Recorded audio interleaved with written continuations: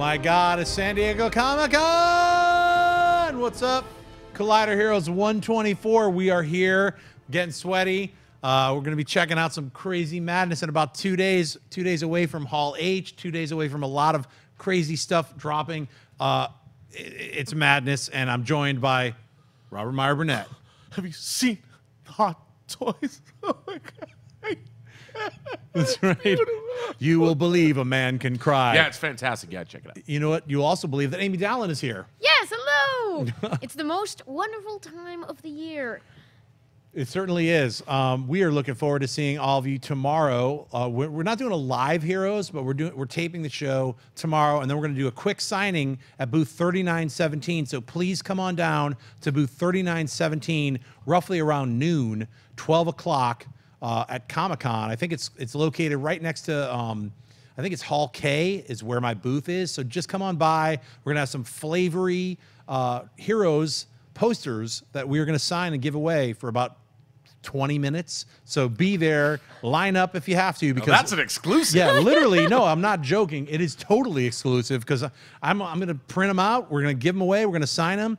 And then, you know, you're welcome to buy other stuff at my table. I got some Slayer comics. I got some Death Superman Lives Blu-rays. But the Collider Heroes posters that all three of us are gracing, you know, thanks to Scott Fleming's incredible artwork, you're going to get some of that flavor for free on Friday, right around noon. Come on by, stand in line, say hi to us. We'll be there for roughly, probably, I can't even push 30 minutes. All of us are super booked. We're doing panels. We're rocking all this crazy madness. It's impossible to slow down here at San Diego Comic-Con. Let's get into some news nuggets. Let's talk about The Punisher. That's right, The Punisher's Netflix series is coming up very quickly. Jon Bernthal is The Punisher. We loved him in Daredevil. I don't think anyone's beat that Punisher version that I've seen. It beat both of the movies.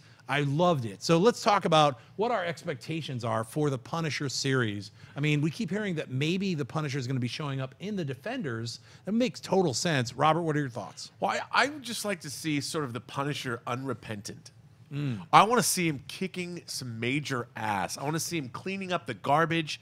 I want to see, you know, a little Garth Ennis, right? I want to see that kind of Punisher. Oh, yeah. Garth Ennis? Garth Ennis. Garth Ennis.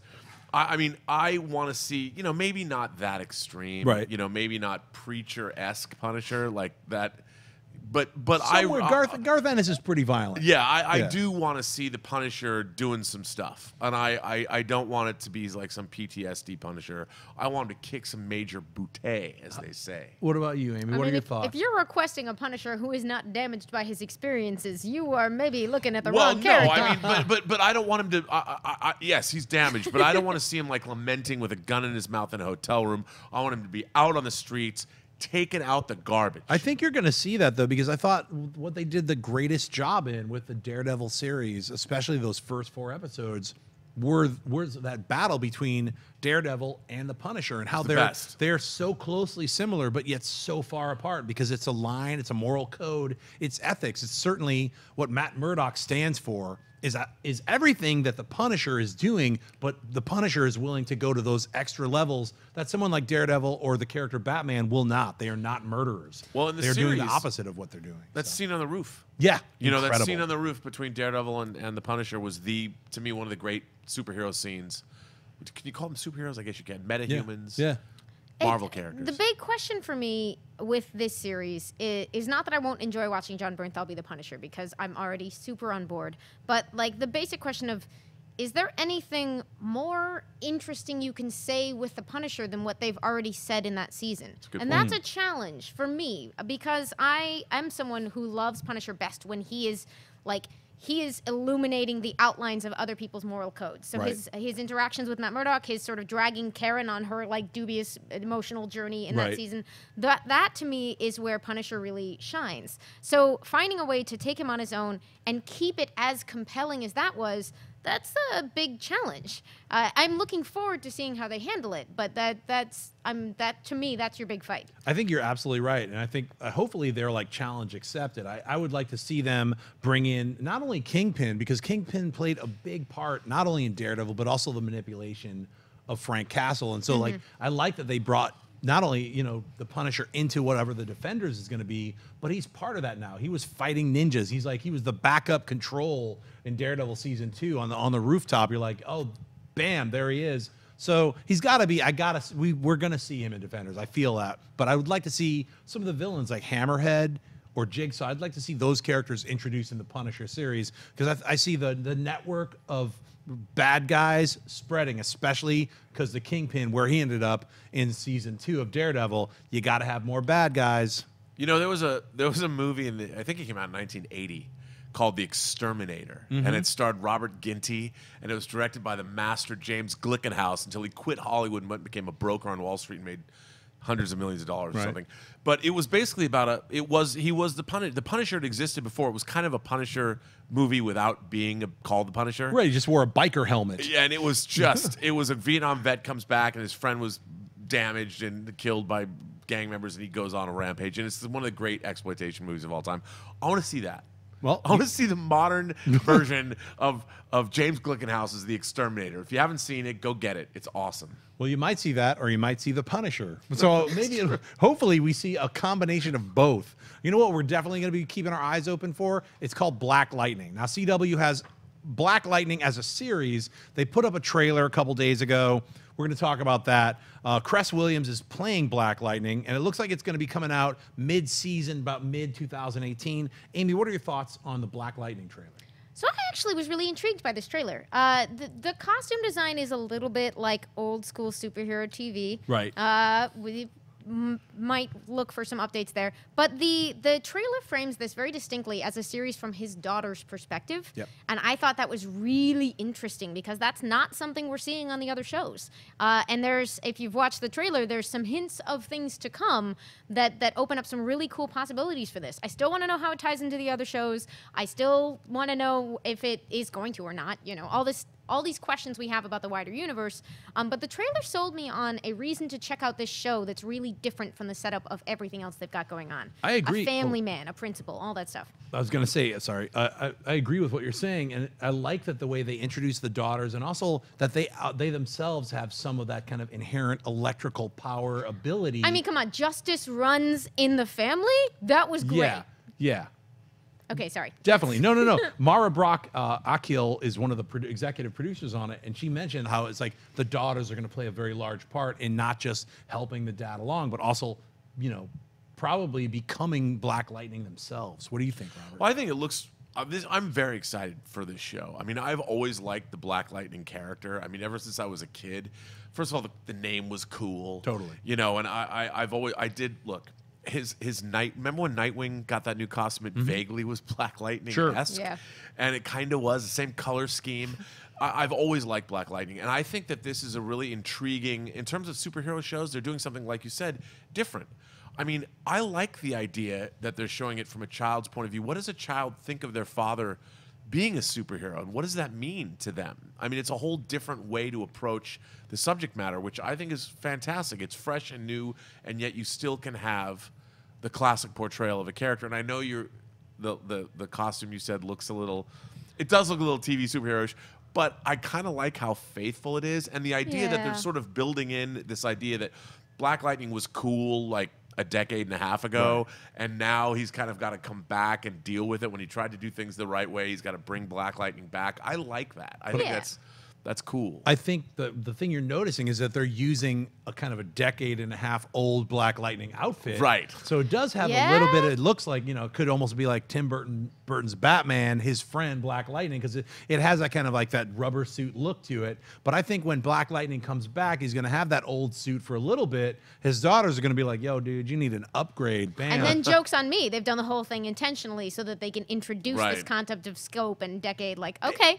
fair. Well, I don't think joke's on you. I think it's good observation, and I'm hoping that they do that. I think it's a good observation. So again, you know, I say this a lot on the show. I just can't believe we live in a world that we're getting a Black Lightning TV series. Well, it just delights me to no end to know that we're that much closer to the Atari Force. That's right. Space opera show. We certainly are. Want. There's a Sword Quest comic, which I might put it on next week's pull list, just because I saw. I was like, wow, Sword Quest. Flip through it. it was actually pretty badass, and I picked it up. I picked up the Zero issue and issue 1, and I was like, instantly thought of you. I was like, man, Atari Force, the regeneration is on its way. I'm telling you. It's time for the Atari Force to come back in full. I want to write it, by the way. I want to write. This is my break into comics. I want to write Atari Force, and I want Jose Luis Garcia Lopez to draw it. I think it's very possible. If anything, we can get Jose Garcia Lopez to draw the covers. I think he would do that. I want the interiors too. Don't be so greedy. Inked by Terry Austin. Don't be too greedy. These guys are, they're busy. One thing I wanted to mention about Black Lightning, though, I'm very happy for Trevor Von Eeden, who designed Black Lightning. He's one of the co-creators for Black Lightning. So for him to see one of his characters finally come to light in this way is really exciting. Let's move on. X-Men Dark Phoenix has got set pictures. That's right. Check out Cyclops. Oh, we don't have those pictures. All right. Well, hey, what's going on, guys? Check out Cyclops on your Google. Somehow type in Cyclops from Dark Phoenix and look at those pictures. They came out a couple days ago. Wanted to talk about Dark Phoenix. Is it going to be set in the 90s? What are your thoughts? Oh, I think it's very 90s. I think Cyclops looks great. The casting is great. I love his hair, his 90s hair. I kind of rocked that hair in the 90s. I was very excited about seeing that. But, again, this movie sort of came out of, it got put into production pretty quickly from the time that they announced it. Right. And it sounds to be epic. Like, if we have... I need to see what the Shi'ar look like. Right. That's what we know what the X-Men look like. I want to see the Shi'ar. I want to see ships. I want spaceships. I want to see Lilandra. I wonder who she's bringing with her. I want to know. I want to see it. I don't want it earthbound. I want it to be in space. I want to be on the moon.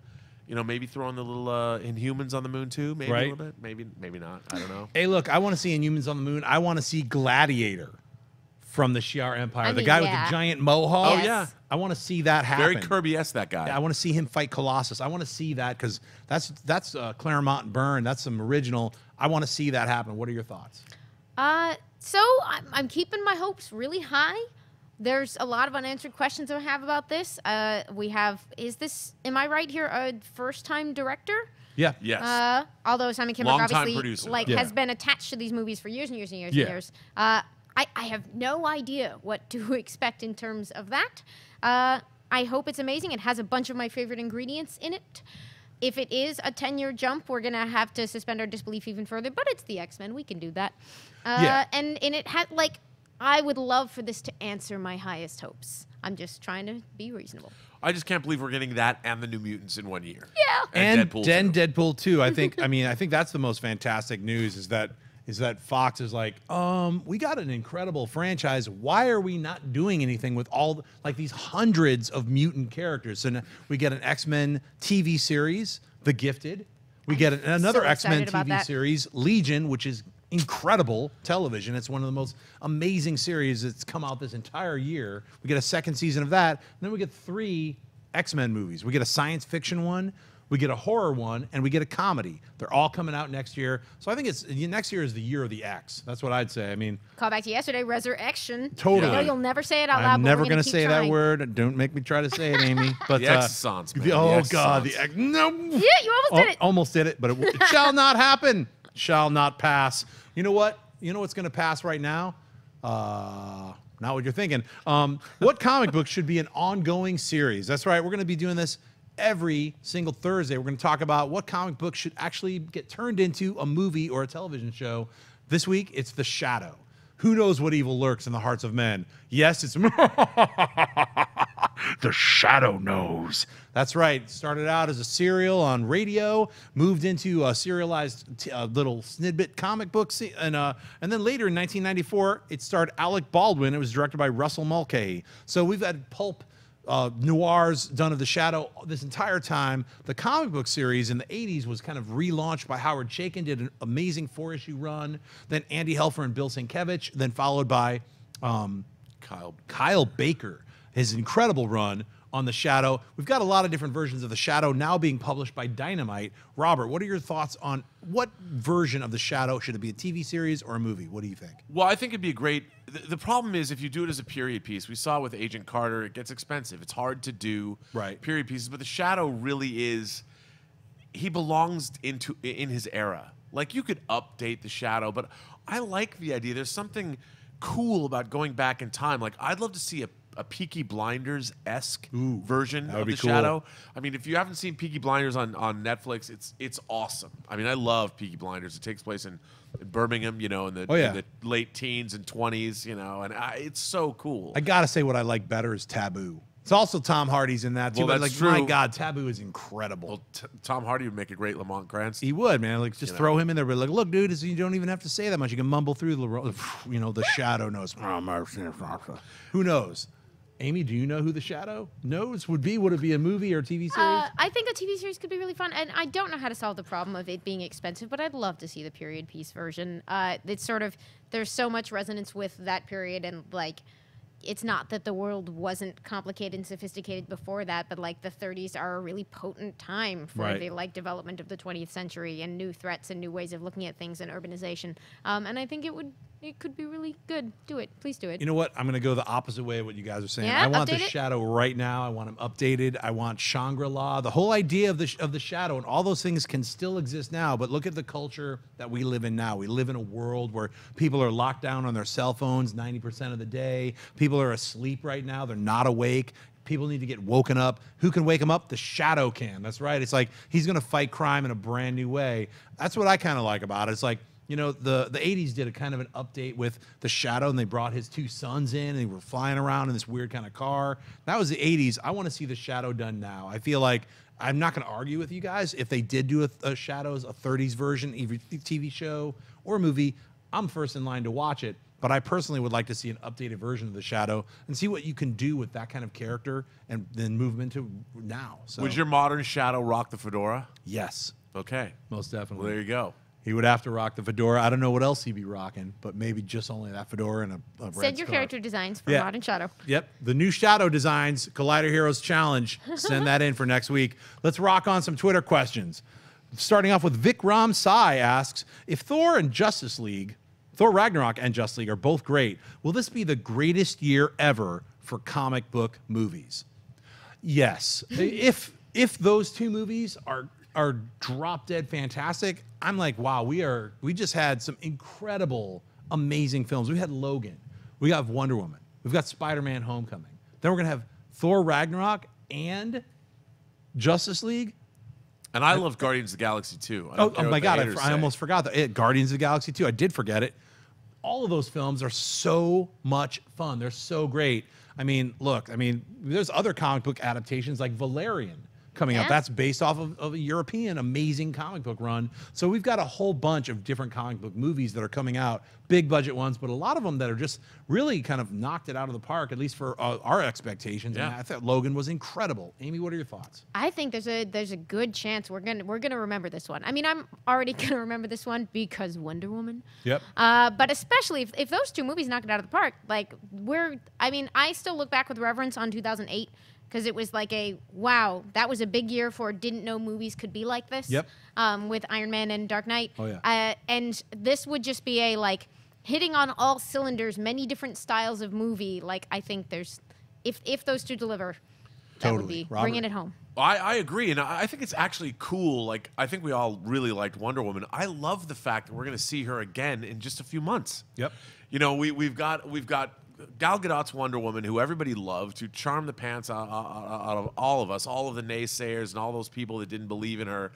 And to have her come back, because I'm sure in the retooling or whatever Joss Whedon has done, that she has been given more to do. Right. I can only imagine that she is. And I can't wait to see that. And I think, we live in this time, there's a lot of people that poo-poo, a lot of the critical establishment poo-poos these comic book films. Mm-hmm. But to me, they're just another iteration of it. It was Westerns in the 50s, Sure. and there was lawyer movies and cop Musicals. movies in the 70s, musicals. It's just another genre of film. And people are like, oh, the superhero movie is just playing out it's taking over the multiplex. But so what? They're different iterations.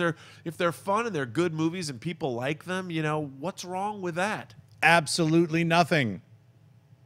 That's what we feel. So, the people who are poo-pooing those things, I don't know who they are, but they should, go away. We got Ego, the living planet. We got a planet with a giant smile on its face. Yeah. Could have been a scowl, but I'd like to, it was Ego, the living planet in a movie theater this year. Yeah. These are crazy, wonderful times. That you're even saying that is crazy. That Ego, the living planet in any form whatsoever was actually made in some form of like a movie or TV show. And he turned into Kurt Russell and impregnated a human woman. That's right. Imagine. This is crazy times. Yep. This is part of Guardians of the Galaxy Volume 2, if you haven't seen it yet. King Joker asks, with the Black Order announcement, could we see Thane or Thanos visiting the Inhumans? Will Black Bolt scream in Thanos' face? Well, King Joker, never. Is that ever going to happen? Unfortunately, I think that they're going to keep them separated is what they're going to do. The Inhumans not only on the moon, but they're also on ABC television. So I think the movie version of Thanos and the Inhumans, even though they're part of the Marvel Cinematic Universe or Marvel Universe, I think they're keeping the TV shows quite separate from the movies. What do you think, Amy? You're probably right. It's a little unfortunate. Like, if they are riffing on Jonathan Hickman's Infinity, Thane was a big part of that. But we've seen them recombine elements successfully before. Expecting a super faithful adaptation would be really out of line with their track record. So while it would be really cool if we're going cosmic to have the Inhumans involved, it's probably not reasonable to expect it. Right. Robert? I agree. All We're right. not going to see it. Yep. Then you're not going to see it. You know what? Here's another question. The Kevcast asks, whatever happened with the Booster Gold Blue Beetle buddy cop movie? I'm a huge Booster Gold fan and was looking forward to it. Well, I think Greg Berlanti decided to do a Booster Gold television series, so we can't 100% rule out that Blue Beetle won't be a part of that. I know that he was talking about he wants to shoot it in like a documentary style, so it'll be like Booster Gold, kind of like done in this almost like, live television way. So it sounds interesting to me. What are your thoughts? Well, Booster Gold does carry Skeets, so Skeets can just shoot all of his shenanigans. I think that's pretty great. What's wrong with having a really your robot android companion, whatever you want to call it, that also happens to have a camera that can constantly keep you on social media live? I mean, imagine an endless Facebook Live video of your superheroics. That's Then what we get the Booster New Gold Warriors, should and then do. we get the original Civil War. It goes bad places. But That's right. Well, that's only when bad things happen. that's true. And know. nothing bad ever happens in superhero stories, so No. it's fine. What do you think? Booster Gold and Blue Beetle? Will Blue Beetle show up in the Booster Gold series? I mean, it'd be a shame if he didn't. It's a little weird that he hasn't popped up anywhere else in the DC TV universe, so Right. maybe they're saving him for that. Totally. Well, hopefully they are. Alex Amard asks, will Tom Holland's Spider-Man be allowed to grow beyond high school by Marvel Sony, or will he be replaced to keep the vibe? Well, I personally think it'd be a mistake to replace Tom Holland for at least the next 10 years. I'd keep Spider-Man around for Spider-Man 2, Spider-Man 3, Spider-Man 4, Spider-Man 5, Spider-Man 6, however many Spider-Mans that they're able to make with both Sony and Marvel Cinematic Universe working side by side. We already know they've got, Silver and Black. They've got Venom. They're like still hell-bent on making a Sinister Six movie. They're like talking about making a Scorpion standalone movie. They're not. But, I could see Sony going crazy and be like, relax, man. Get your Spider-Man in there. Like, get a Spider-Man movie every 2 years. Let Peter go through high school. Every 2 years, we get another year until he graduates in the fourth film. I think it's a great way to go, having Spider-Man be part of the cinematic universe. I mean, a lot of people are talking about the Spider-Man 2 movie is going to come out right after Avengers Infinity War or whatever, number 4, whatever that fourth film is, and that Spider-Man 2 is actually going to launch Phase 4. I've heard Kevin Feige kind of talk about that. What are your thoughts? That did remind me. I think he said that Peter will be a junior in the next one, and he was a sophomore in this one. So it doesn't seem like they're planning to freeze him in time, and they'd be fools to let Tom Holland go. I don't know how long we get to have the Marvel-Sony marriage. Right. Hopefully forever. Right. But I will enjoy it as long as it lasts. Definitely. How about you, Robert? I think it's why would you stop? I mean, there's 8 Harry Potter movies, so why can't we have 8 Spider-Man movies and see him go through college? Yeah. And why not do like the Social Network Spider-Man movie where he becomes Mark Zuckerberg and he has that long conversation with Rooney Mara and tells her she's going to Boston University and couldn't get into Harvard and they get in a big fight. I want to see that. I want to see the Social Network Spider-Man movie where he creates something to replace Facebook. Well, he and Harry make something together, and then it super tests the limits of their friendship, and then Harry goes off the deep end, and yeah. I love that idea. Harry Let's goes do off that. the deep end, creates the Hobgoblin, and makes Ned become the Hobgoblin. He What if, brainwashes Ned. what if he meets Harry in college? A little like they kind of did that in the other movies, but I think it makes sense. Well, all that stuff is fine and good. We're going to have to wait like 2 more years to find out with Spider-Man 2, but that's not really that bad because of all these other crazy films that Spider-Man's going to be. He's going to be in Avengers Infinity War and Avengers 4 and then Spider-Man 2. So we're going to get a lot of Spider-Man over the next 2 years. That's it for this episode of 124 Collider Heroes. You've been watching us Thursday, San Diego Comic-Con. Definitely come and visit us tomorrow. At around 12 noon, we'll be at booth 3917. Amy, Robert, myself, we're going to be signing some Collider Heroes posters. The artwork done by Scott Fleming. He graciously said, hey, you can use these posters, and I'm giving them away. We're going to sign them. Come on by. We're going to be rocking that for about 30 minutes, and then we're going to disappear like crazy pumpkins. Those are exclusives. Those are really exclusive. They are super exclusive. I don't even know how many I'm going to make yet. Do I get one? Oh, yeah. Okay, just yeah. checking. We might be making 50, which means only 47 of you sweaties are going to get them because we're each getting one ourselves. So get there, get in line. Get there around 11:30. We'll be showing up at 12, but get there. We'll have a little line for it. 3917. I think it's near Hall K, I believe, but you know, it's a booth. Come on by, say hi. Once again, check out Comic Book Shopping. That's online. Jacob Batalon's episode just came on Wednesday. Check it out. And we're going to enjoy the rest of San Diego Comic-Con. Thanks again for watching the show. Robert, where can people find you? Well, I'll tell you where they can't find me yet, and that's on the IMDb yacht. I'm trying to get on the IMDb yacht, so help me out, brothers and sisters. But you can find me on Twitter at BurnettRM, which is where you should tweet me how I can get on the IMDb yacht, or find me on Instagram at RBurnett, or on Robert Meyer Burnett, or at Robert Meyer Burnett, whatever, Facebook, you know. You've got like 40 different at Robert Meyer Burnett. So that's why those Russian bots are coming at you because of that. I just didn't anticipate the social media world. Hey, Facebook told me I just celebrated my 10-year Facebook anniversary that was longer than my marriage. Amy, where can people find you online? You can find me at Enthusiamy, or say hi if you see me down at San Diego. Awesome. Well, hey, you can find me just on Twitter and Instagram, just at Jon Schnepp, or come to booth 3917. I'm going to be sweating it out all day today and all day tomorrow. Saturday, Sunday, we're here at San Diego Comic-Con, so definitely say hi to any one of us if you see us, and we'll see you again tomorrow. We're doing a special, not live, but we're filming it at San Diego Comic-Con. Hey guys, if you like this video, click the thumbs up button. Also, make sure you subscribe to our YouTube channel. It'll help you stay up to date with everything we've got going on here at Collider.